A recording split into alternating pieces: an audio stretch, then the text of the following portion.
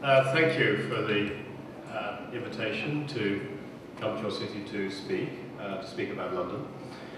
I'm going to talk about strategies where we're using the 2012 Olympic Games to regenerate the east of London. And there are three very important aspects of London's Olympic bid. The first was that the London Olympics was billed as a global event. It's not the London Olympics, it's the World Olympics.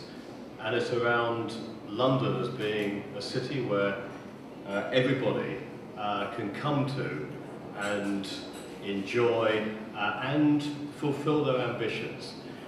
The second aspect was around it being environmentally sensitive. Now, I won't say sustainable because the Olympic Games is not a sustainable event, but I think the London Olympics will be the first attempt to produce a Games which thinks very deeply about its environmental impact. And the third and the most important was to use the Olympics to fundamentally change a very poor and a very run-down part of London.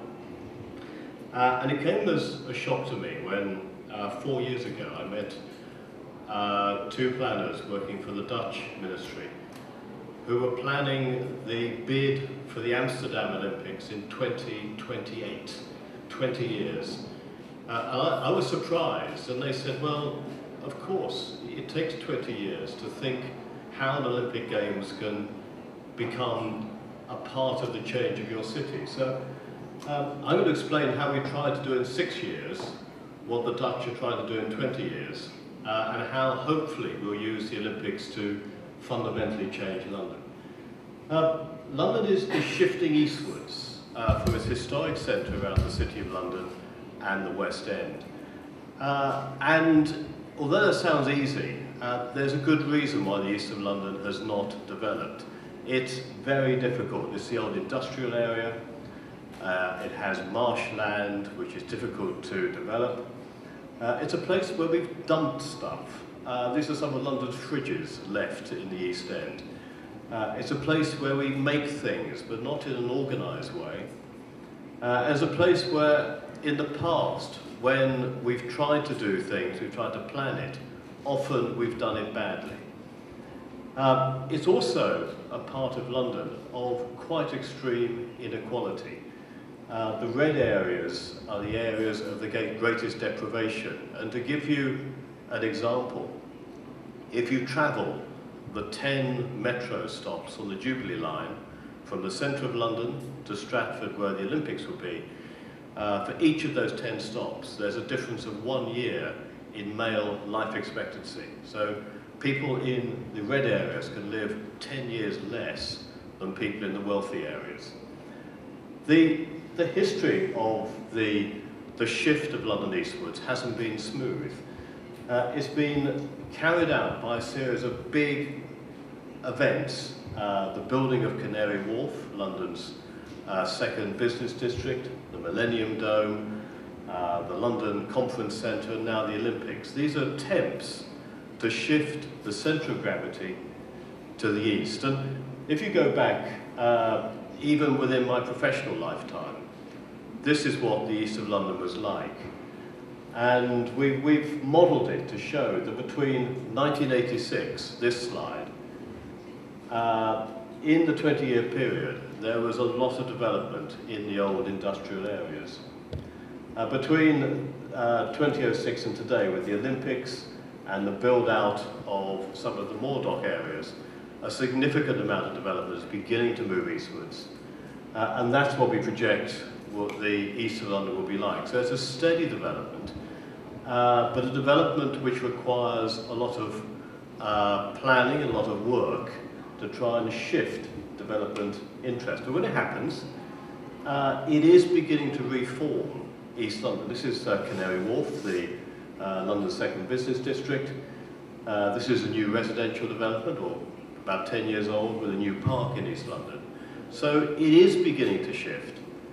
But the really big challenge for the Olympics was to use the Olympics to drive that process faster and harder. And to realise this potential, where we can reuse land that's contaminated, that's old industrial land, for London's growth, which means that we will not have to expand London onto open countryside. It's based on an idea that there are these two big growth corridors, to the east, out to the sea and the River Thames, and to the north up to Cambridge. And is based on the investment in new infrastructure. The links with the European rail network opened to St Pancras 4 years ago. We're building the new Crossrail to link Heathrow with the centre, with the east. And the public transport system now works and is removing the difficulties of inaccessibility that East London had. But this was the day when we won the Olympics. I think a lot of Londoners were actually surprised about winning the Olympics. And the idea was to place the Olympics exactly there. The blue areas are the areas of greatest deprivation, and those are the two growth corridors. And the London Olympics is deliberately meant to change the economy of this part of London. We have an Olympic master plan. We have stadia. All of those stadia are designed so they can be reused after the Games. This is the proposal for the main athletic stadium, which can be adapted from an 80,000 seater capacity for the Games to a 25,000 seater capacity for athletics events, which is big enough for us as a nation by just adapting it. And every building has a strategy to do that. This is the aquatic stadium from Zaha Hadid. The two wings are the 20,000 extra seating. Those were moved after the Games, and we have a swimming pool with round about 2,000 seats, which again is what we need as a country. This is the velodrome. I won't say anything more because Mike's going to say this in more detail. But the velodrome will remain as a home for British cycling after the Games. And the white cube is the basketball arena, which will be dismantled and moved to another site after the Games. In the back is the Olympics Village. That is now being sold as residential for the period after the Games. So the Games was about reuse and about adapting the park into a different park, which would be a centre for the regeneration of this part of London. So that's all really easy, actually. Putting on Olympics Games, you've just got to build it, open it and run it. But the difficulty is how do you turn a sports complex, which is actually very secure now, into an organic piece of city? And that was the challenge facing us when we looked at producing the master plans to transform the Games afterwards. And we went back to this. This is a very beautiful plan drawn up in the 1940s. And in a single picture, it shows the character of bits of London and the uses. And we thought this is actually rather nice. If you look at the area there, we thought we would just see what would happen if you used the same graphic to demonstrate how the Olympics could become another piece of London and to do it effectively. So that's the plan. That's what the Olympics will look like, or it does look like now, because it's now finished. And that's how we wanted to adapt it into a piece of city. But the problem is that it's going to take about 25 to 30 years to do that.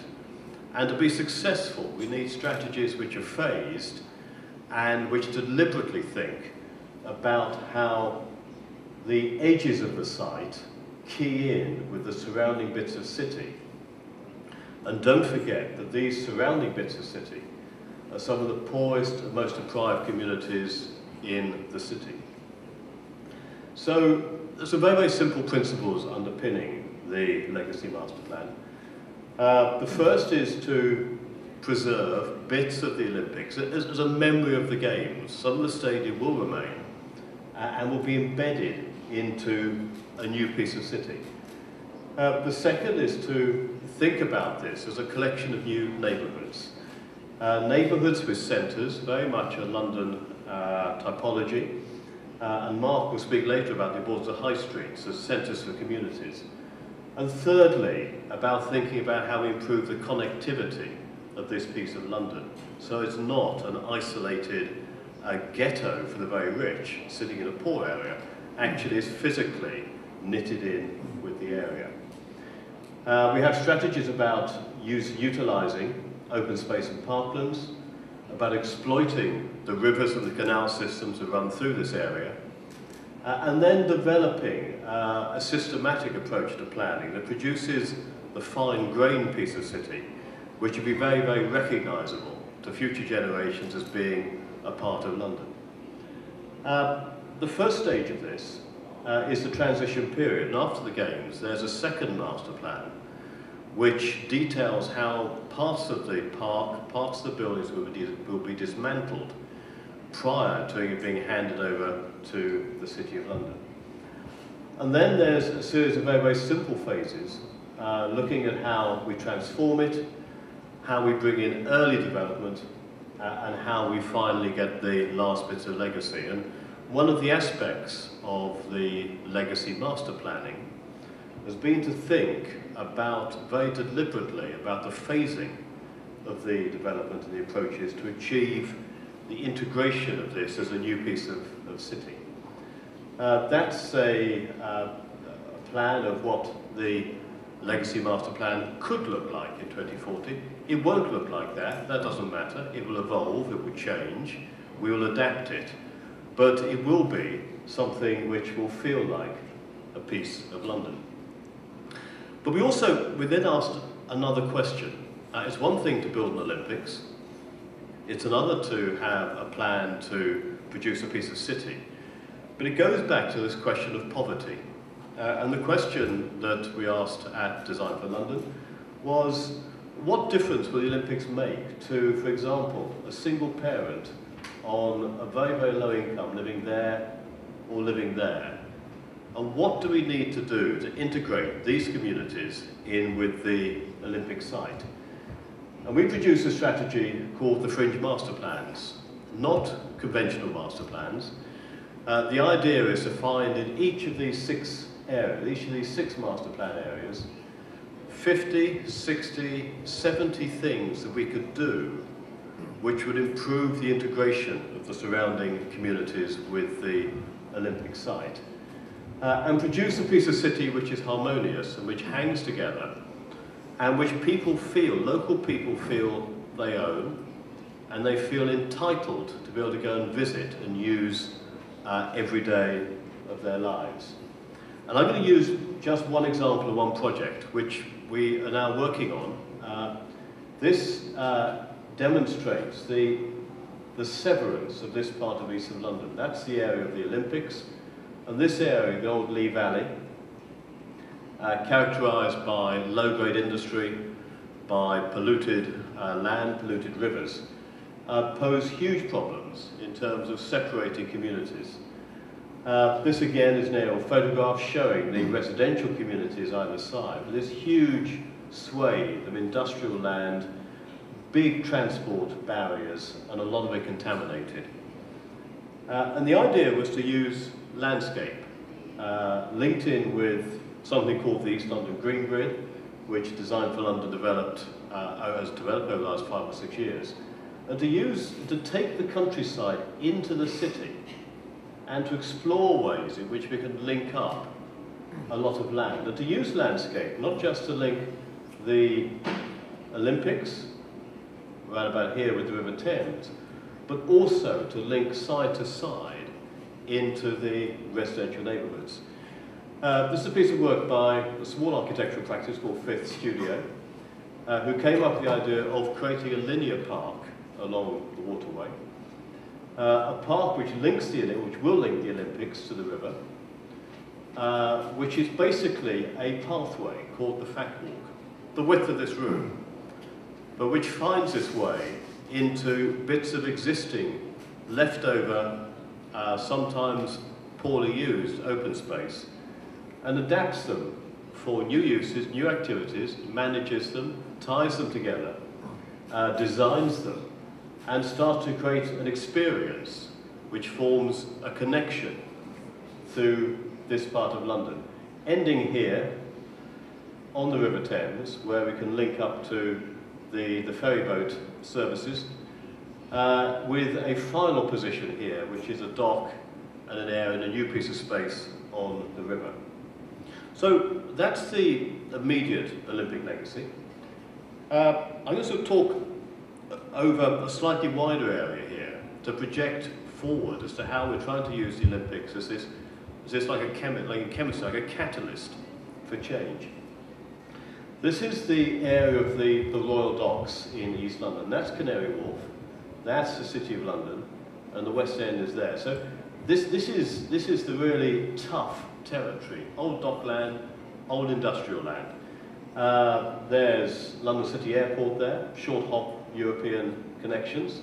There's an exhibition centre there, and that's the Dome, which is the O2 music venue, which is in this exhibition. But a big question as to how we could get the energy of the Olympics about there, to sweep into this part of London, where we have vacant land and we have transport capacity.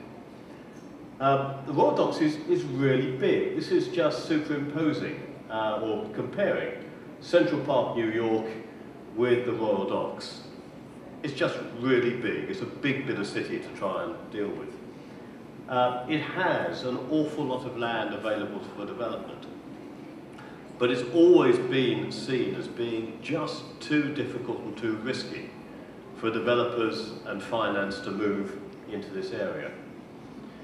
And as I looked at this about 3 years ago, I had a conversation with the present mayor of London, Boris Johnson. We were in the middle of a big financial crisis, and there was a real need to try and diversify the London economy. The mayor had a desire to try and get the real benefits, regeneration benefits from the Olympics, and he was really worried that his political credentials as a mayor, as an environmentalist, were really weak. So, putting those together, we came up with something called the Green Enterprise District. And the concept is to take the Olympics, to take it down into the Royal Docks and beyond east into this really difficult industrial land, and just say, let's just call it a Green Enterprise District. This is not a plan. This is what somebody in marketing will call city branding. We didn't produce a plan. We produced this very, very quickly in a few days as a concept. But then we just put this concept out. We took it to Shanghai for the expo, for the London Pavilion. We talked to a lot of people about it. And people became very interested in the idea that there was this virtual Green Enterprise District in this part of London. The idea is that globally, this is in pounds, there's about 420 billion euros a year is the size of the global economy in green services, and that's increasing very, very rapidly. London has a share of that. But the question is, if this is the area that's going to grow in the 21st century, how could a city like London capture the benefit? So we decided to create the conditions for a cluster of green technology industry, to go for high environmental specifications, to consider things like district energy networks. And we also thought it would be very nice to have some kind of centre, an exhibition centre and a research centre. And that was the concept. But I say, it's not a plan, it's a concept. And the concept was purely to get people excited about the potential of this part of London.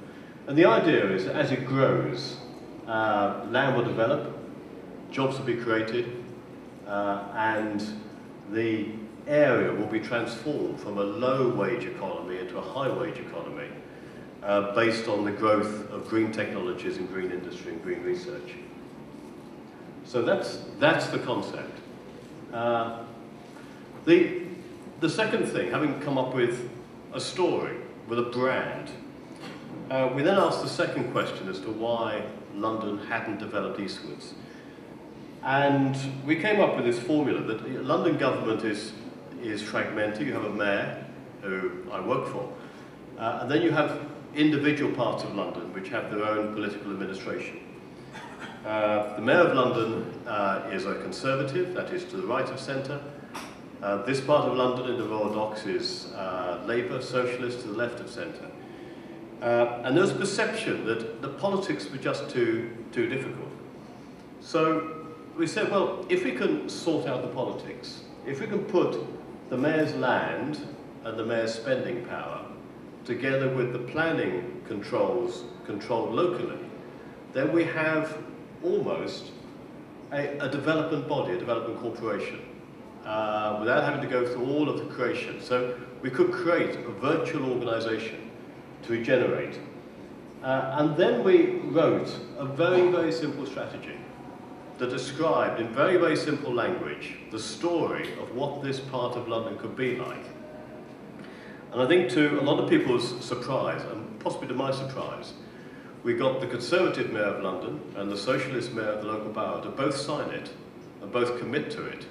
And therefore we solved the political dilemma and we created a story at the same time about what this piece of London could be like.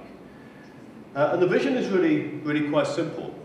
Is to regenerate this part of London, to bring in inward investment, especially investment from the Far East and possibly China, to use the Green Enterprise District as the brand, to look for new jobs, to build the infrastructure, and to try and link this with the communities so the communities locally benefit from it.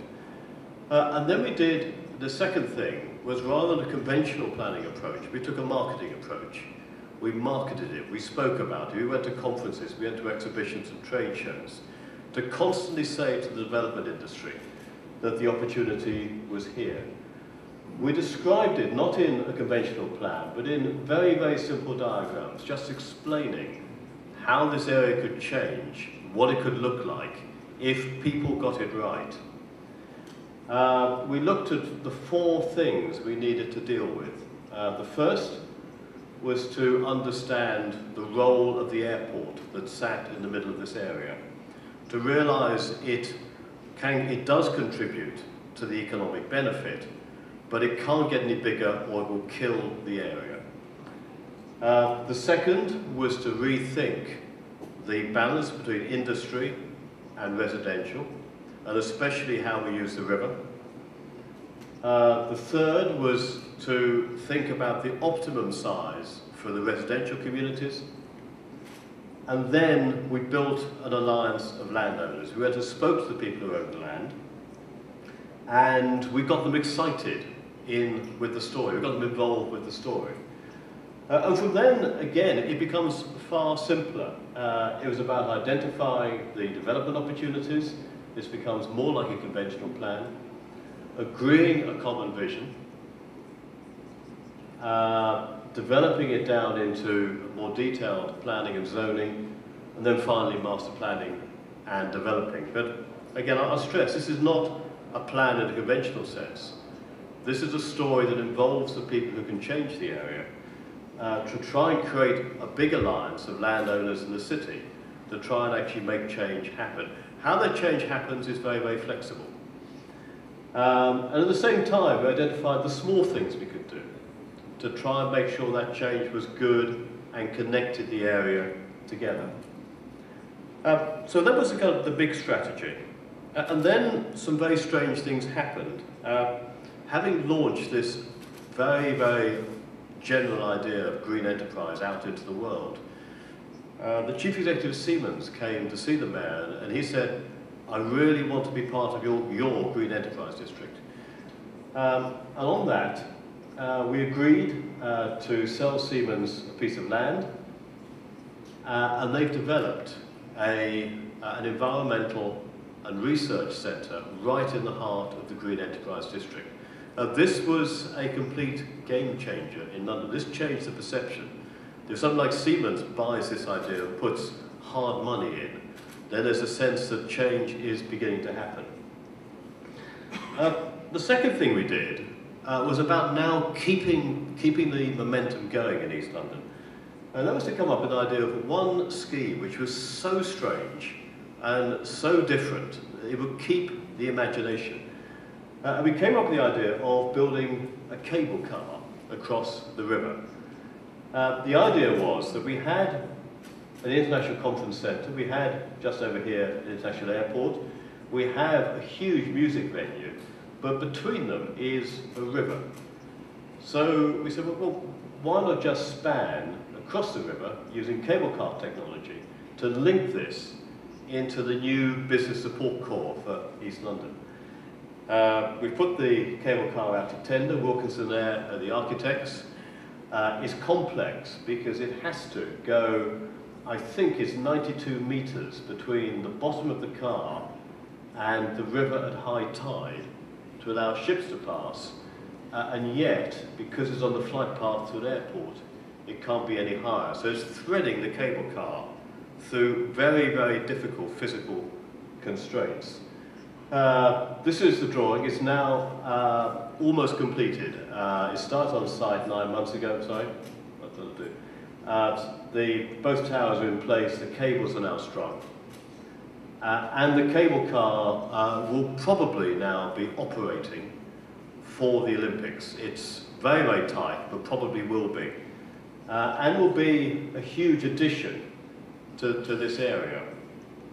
But the cable car, it's a very efficient form of urban transport. It will carry 2,500 people per hour. That's 50 buses across the river. But it does more. This is a statement of confidence in this area. And it's a bit like putting the biggest advertisement for the development opportunities in the Royal Docks on site before the Olympics.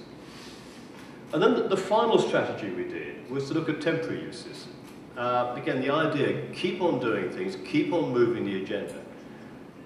We became very interested in meanwhile uses, temporary uses, pop-ups. I think pop-up is a universal word. The idea of things which are very temporary. There could be all sorts of things. There could be farmers' markets in Germany, Sunday morning on one of the autobahns into Cologne. They can be pop-up shops or workshops for temporary uses. There can be swimming pools or lidos on, this is an old car park site, transformed 2 years later, the same site from a lido into a nursery. This is a railway carriage on tracks, which is a consultation centre for a big residential development in Deptford. It's also a cafe and a community centre and at times a cinema. Or you can do sort of wonderful installations. This is the flying green carpet in Essen. Or small things, just to change the way people use spaces in the city. And this is a scheme that Peter Murray, who's behind this exhibition, promoted outside his galleries, New London Architecture, as part of the London Festival of Architecture. Also car parking, but for a month it became a park just by laying down turf. And this is another example. This is in San Francisco, a small practice called Rebar. The idea here is if you, in the morning, you come early and you put about $6 in the parking meter. And you've rented the space. Whether you park a car there or lay it out in the garden as a garden is entirely your decision. And it's a very, very nice idea of getting people to rethink how business cities work. This is a scheme in London, a temporary cinema called the Cinerolium. It was up for about 6 weeks. Then it moved to another site. Temporary bars, temporary activities.